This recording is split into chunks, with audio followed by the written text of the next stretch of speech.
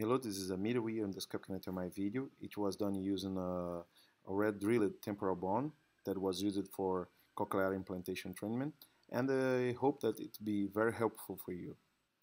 So, this temporal bone was already drilled, and this is good because you can see different vision. We can use the eticotomy to see inside the middle ear, like the microscope vision, and we can see the incus in the place and without the incus view.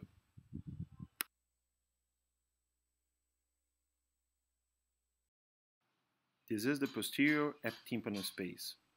In this video, we are going to see the facial nerve down, the lateral canal is closer to the facial nerve.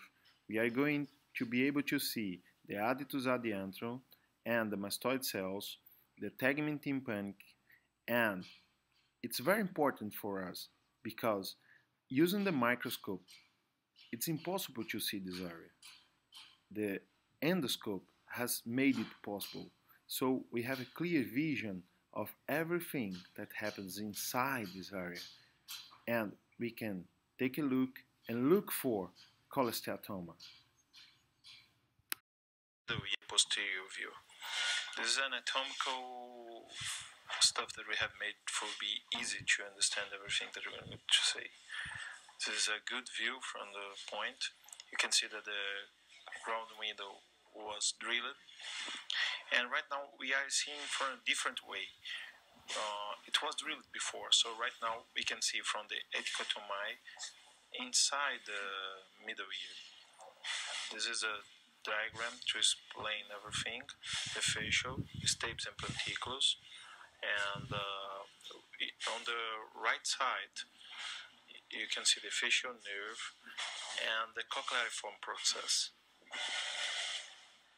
It's a nice view because when you see this facial nerve, it is coming from inside, and right now the oval window and the facial nerve without the ossicles we have perforated, and right now we can see the epitympanal and the cochleariform process without the malleus in front.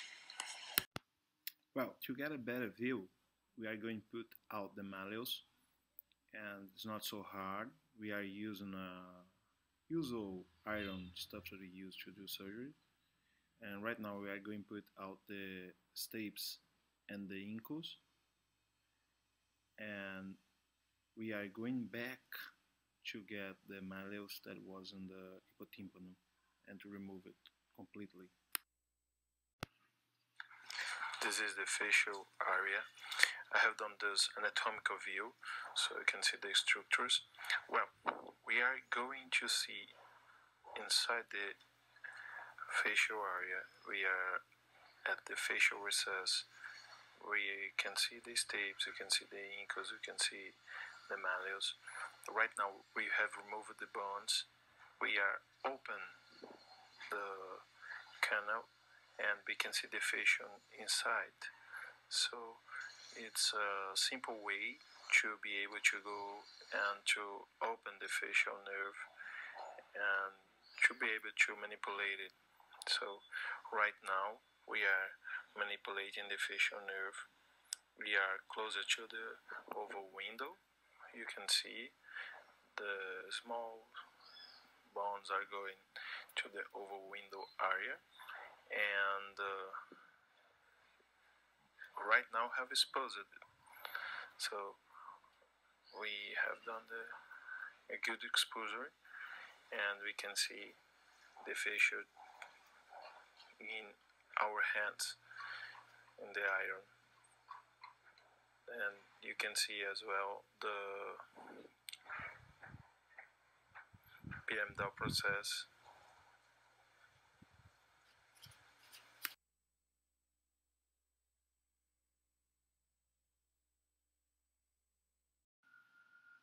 This is the epitympanal space marked with the arrow that's showing the correct space. We'll be able to see the round window niche 2 above the epitympanum. Right now we can go a little more deep inside in a different kind of vision that's not so usual. This is a live tube. It was a surgery doing the surgery, and we can see places that are not so useful.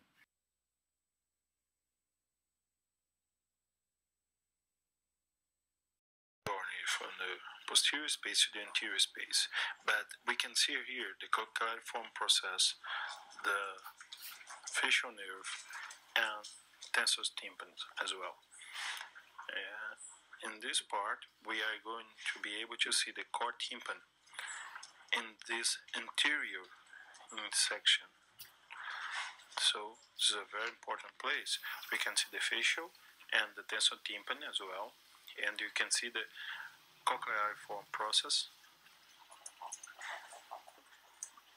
We are able to see some structures that right now we are trying to open to get the tendon. You can see that we are touching the cochlear process, and we are going deep inside, open the canal to be able to get the tendon. And it's a nice view. Here's the tendon, and the tendon is going out right now. This is the stacking tube and the carotid area. We are trying to see the stacking tube and tensor fold. Here we can see the tube. Right now we are moving to the tensor fold, and it is under the malleus. This is a nice view.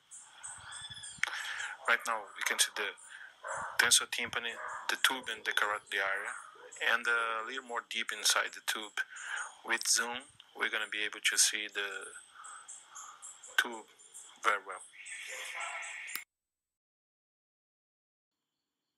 So that's done, and I hope that it could be very helpful to you.